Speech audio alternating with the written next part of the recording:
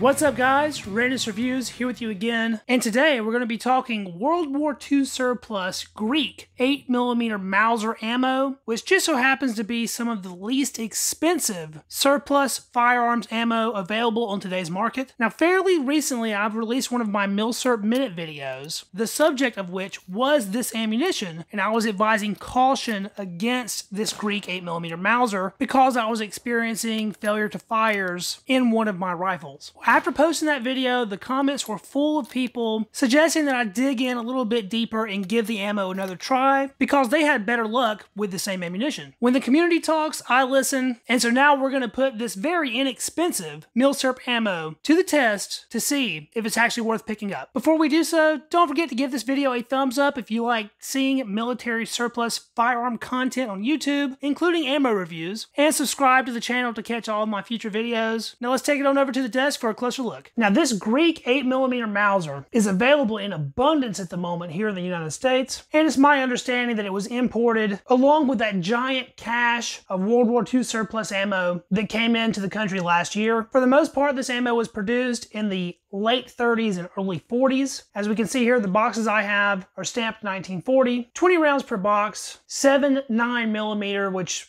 7.92 is 8mm, but they're the same thing in this case. I can only imagine that that SS probably designates that these are a Spitzer cartridge, and PCH is our head stamp, which to my understanding is a Greek export head stamp. Now when we open these boxes up, we see something a little bit different. On the ammunition itself, it is head stamped PCH, but the date is 1939. So the ammo was made in 39 and perhaps packaged in 1940, supposedly for export purposes. I can only imagine that if the Greeks were loading 8mm for export, that was probably going to Nazi Germany. The ammo itself is a little bit dusty and dirty. From all the examples I've looked at, you can see some of that black crud rubbing off of my hands, but there's no real corrosion or anything to speak of, just some dust, most likely coming from the boxes.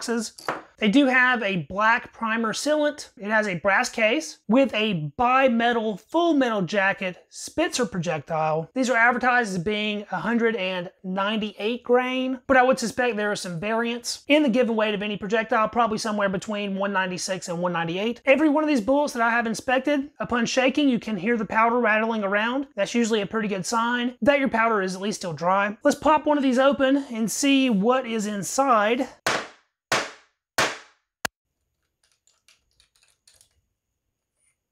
I didn't mention it earlier, but these do have Berdan primers, so even though they're brass case, they're not really considered reloadable. We have a square flake powder that looks to be very clean, and there is our boat-tailed Spitzer projectile. These have a bimetal jacket, so the bullets do pull a magnet, but they are lead core. I did chronograph a couple rounds of this ammo so we can see what the velocity is looking like.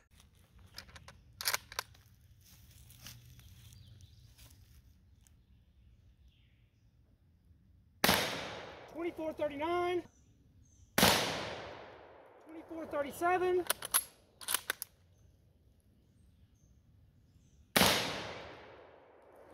2420.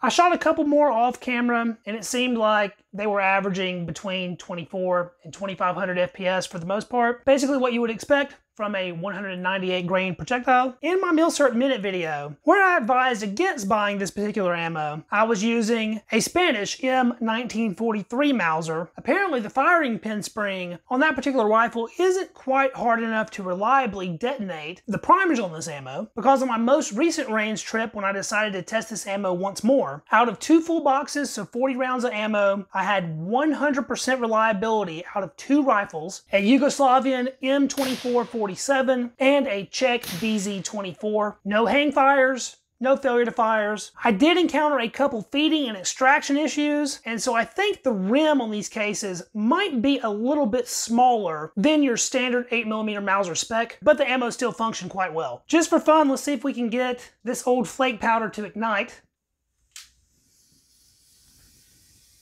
Oh yeah, it's quite the flame. It doesn't exactly burn clean, but it most certainly burns. I say we get a better look at that lead core.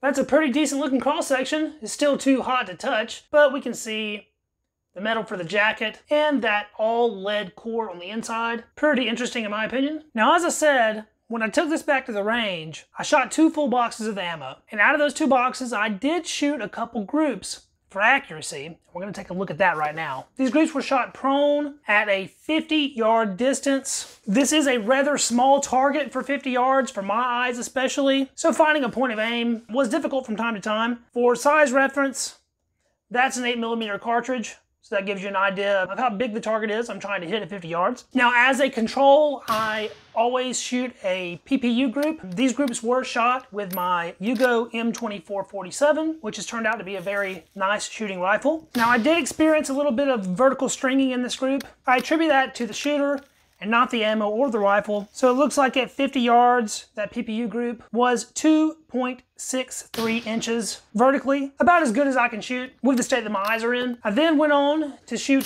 this 3-shot group of the Greek ammunition. It was high of the target, but that 3-shot group is coming in at roughly 3.18 inches, and it's about 2 inches high of the bullseye. I shot another 3-shot group on this target. Close the distance on this one a little bit. It is high and left, but it's only just over an inch high. This was my best group, 1.63 inches at 50 yards.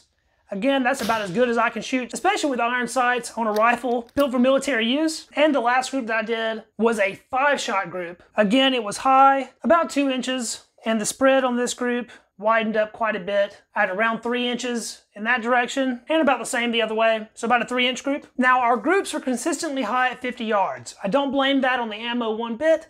I blame that on the rifle because the battle sight on that particular rifle is 200 meters, so it would only make sense that it would be shooting high at 50 yards. So the accuracy for the Greek 8mm is certainly a pass in my book. So I want to say a big thank you to you guys for suggesting that I give this Greek 8mm another try. I think in this instance, I was most certainly too quick to judge. I said as much in that short video, admitting that my sample size of only 5 rounds was a very small one, but I'm glad we were able to go a little bit more in depth with this video and really redeem what in my opinion is some pretty solid surplus ammo. I believe it was Century Arms that was the importer of this ammunition. It is available all over the place right now. I've seen it on Centerfire Systems, on Century Arms of course, and on Victory Arms and Munitions website, just to name a few, but it's definitely out there, in quantity as well. And the price on this is coming in at right around 50 cents a round, which in today's market is sadly a really good price. It hurts to admit it, but if you can pull the trigger on a Milsurp rifle in 2022 for less than $1,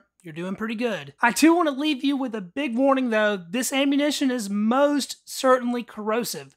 So if you choose to shoot this in your rifle, be very diligent in your cleaning routine so you do not ruin your bore with rust. I recommend a strict bore cleaning regimen after shooting any military surplus ammunition that you are not 100% sure that it is non-corrosive, especially when we're talking about stuff that's more than 60 years old, and in the case of this ammunition, more like 80 years old. So in my opinion, Greek 8mm Mauser has been redeemed. I plan on picking up some more of this myself, but always keep in mind that from batch to batch, the quality of Milsurp ammo can vary based on many factors, the biggest of which would be storage conditions. So I'm not guaranteeing that it's all great, but certainly worth a try in my opinion. Thanks so much for watching, guys. I truly appreciate each and every viewer out there. If you like this video, please don't forget to hit that thumbs up. That really helps the channel out with that Google algorithm. And trust me, gun content needs all the help it can get on YouTube. Subscribe to the channel to catch all my future videos on Milsurp firearms and Milsurp ammunition. If you know someone else that might find this video helpful, please be sure to share it because that is the best way to help me grow the channel. And I will catch you guys in the next video. See you then. Peace.